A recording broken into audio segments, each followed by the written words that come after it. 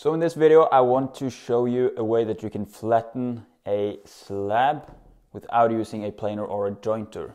So if you don't have a planer or jointer, or it's not wide enough for a slab, then you can use this method. Many of you have probably seen it, but if you have not, then I think you'll find this very useful. So all you really need is a router with a flat top router bit. They make router bits specifically for this method, but as long as it is flat, then it's perfectly fine to use it. Then you're also going to need some sort of jig. It's a very simple jig that looks something like this, with one bottom piece with a gap between for the router bits, then a couple of fences, and then some legs. Now you could make these more complicated if you wanted to. You could have legs where you can adjust the height, but I found that having a simple jig like this, it works for most of my slabs at least. So step number one is that you need to make sure that the slab sits flat on the tabletop. So I just use some thin pieces of wood, different thicknesses, and just make sure that the tabletop sits flat.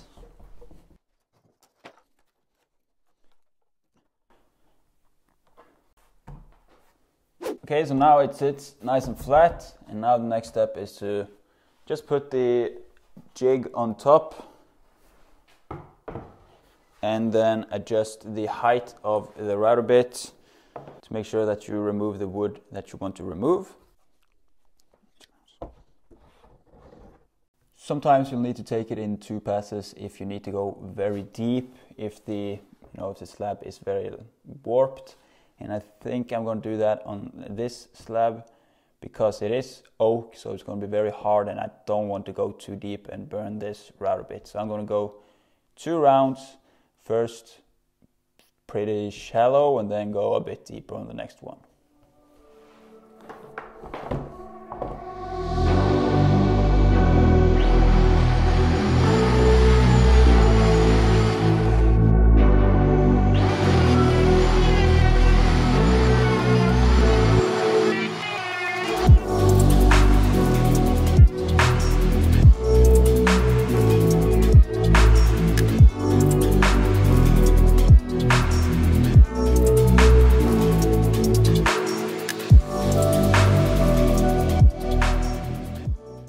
Okay, so big rookie mistake here. I had this jig way too close to the edge, and of course it slipped down.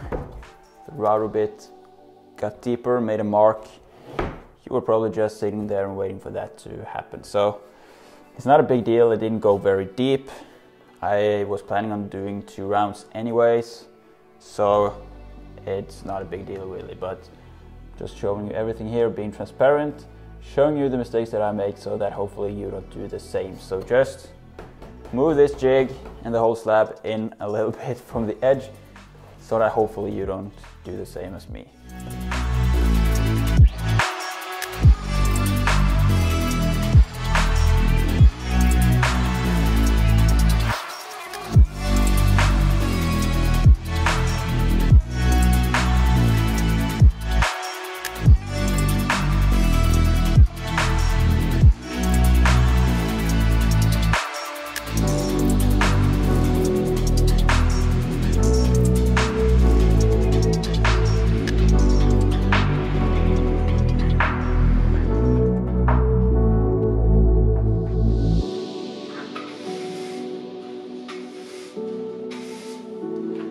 That was the first pass, and now I'm going to go over it once again, just a little bit deeper. I'm not going to film it this time because it's the exact same thing that you just watched.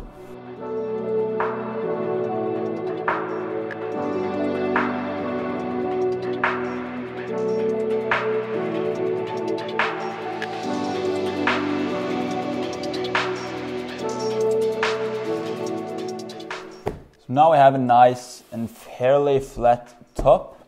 So the next step is to just flip it over, make sure we remove these small pieces of wood so that it just sits flat on on the table so that we get the bottom and the top parallel with each other. So that's what I'm going to do now.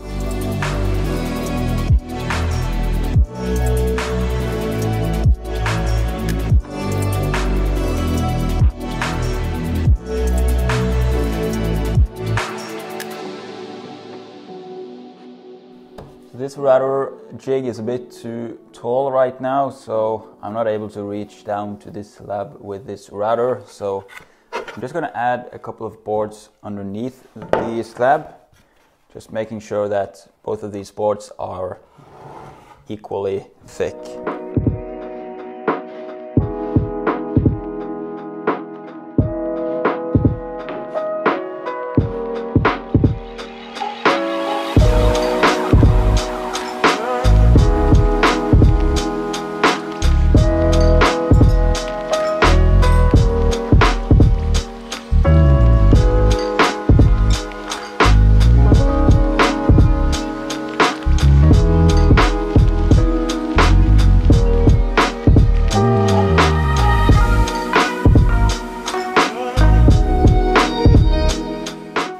Now we have a nice and flat slab.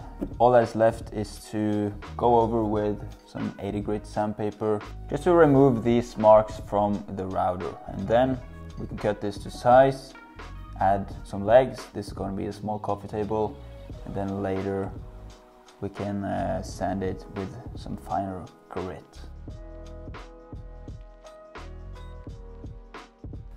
So there you have it, a perfectly flat slab using only a router and a simple router jig.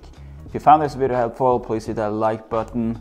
And if you want to get some awesome ideas for some projects, woodworking projects that you can make, and also share some of your own projects, then you should join our awesome new Facebook group. It's called Woodworking Projects and Ideas. I'll leave a link for that down in the description box. Also, if you want to get my free ebook, Beginner Woodworker's Guide, you can get that down below as well. I will be making a video on building this entire coffee table, so stay tuned for that. Thanks for watching. I'll see you in the next one.